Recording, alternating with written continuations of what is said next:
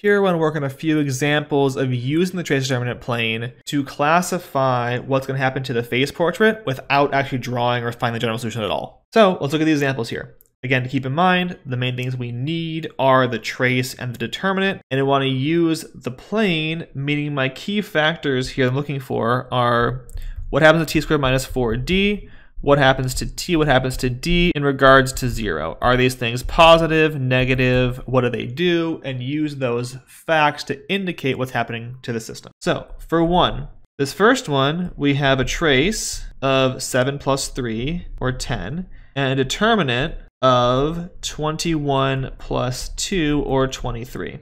So t is positive, d is positive, and t squared minus 4d is 100 minus 92, which is 8, which is positive. So t squared minus 4d positive means I am under the parabola, and I have t positive, and d is positive. So I'm above the axis, I'm off to the right, I'm under the parabola, therefore this will be a nodal source. We're looking at my graph here.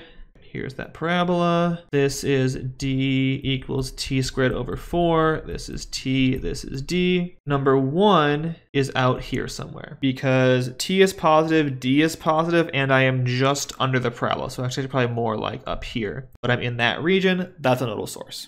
For 2, we have a trace of -2 minus 1 is -3, a determinant of 2 plus 5, or 7. So t squared minus 4d is 9 minus 28, which is -19 is negative. We have a negative on the discriminant part, so we're complex, we're above the parabola, and since trace is negative, that means I am in this region over here, which is a spiral sink. And finally, for number 3, you have a trace of 4 minus 2 is positive 2, a determinant of -8 plus 6, or -2. And I have to compute t squared minus 4d. Because d is negative, that's always going to be positive. Doesn't matter because it's going to be something squared plus a positive number. And so because d is negative, this is a saddle. So number 3 with t of 2 and d of minus 2 sits somewhere down here.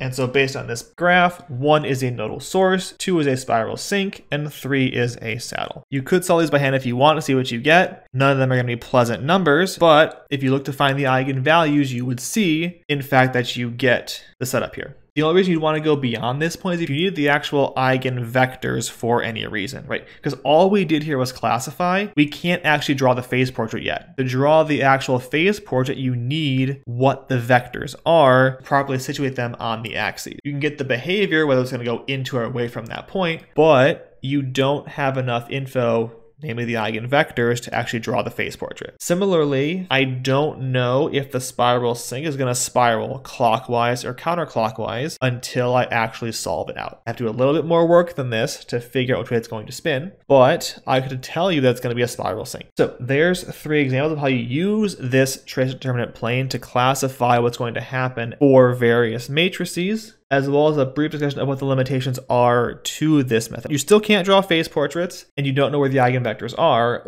but you at least know what kind of behavior to expect around the origin for these different matrices just by using the trace-determinant plane.